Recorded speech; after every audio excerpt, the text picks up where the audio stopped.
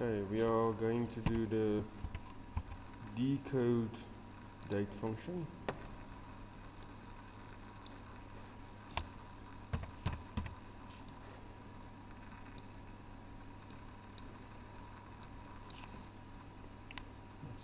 Let's call this button Decode Date. So when I'm going to click on this button, I'm going to take the current date and I'm going to extract the year, the month and the date out of this current date. Okay, so the function that we are going to use is called Decode Date. Okay, it needs 4 parameters. First one is a date field or data type, then 3 word data types. So the first one we can use the current date. So when I enter date, it will give me the current date in Delphi. But I need to declare 3 word variables. So one is going to be year. Other one is month and day. The data type for them will be word. So what is a word data type? Okay.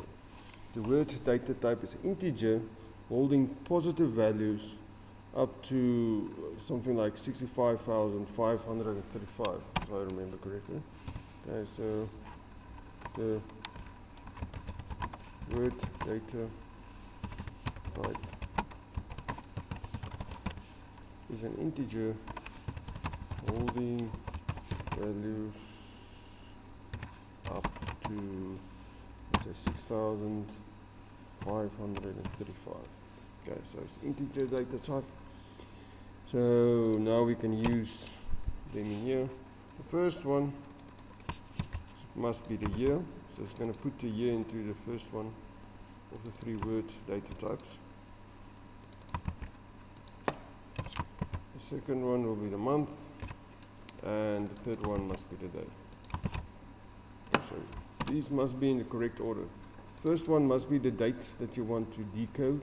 The second parameter will be the word variable where you want to save your year. The third one must be the word variable where you want to save your month, and the fourth one will be the word variable where you want to save your day of that date. Okay, so let's use a show message to display different stuff. Like first one, I'm just going to display the date so that you can see what is the current date. And to be able to display the date, I must convert it from a date to a string. And that's a date to str.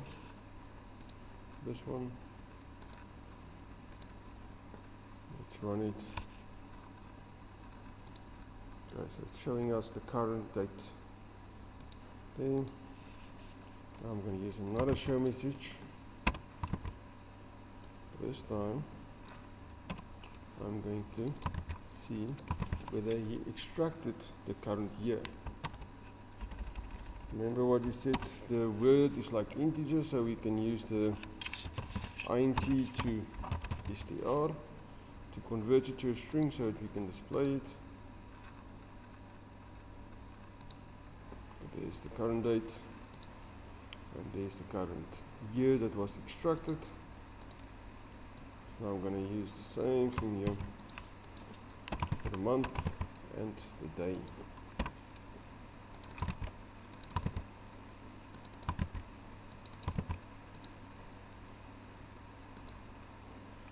Okay, so I'm going to get the year, the month and the day to display in show messages. So first it's going to be the whole date. So the year is 2021, the month should be 06, and the day will be 14. Right, that's the year. Next one will be the month. There we go. The third one is the current day. So with the decode date, we can basically extract the year, the month and the day of any specific date that was given. Remember, you don't need to use the system date.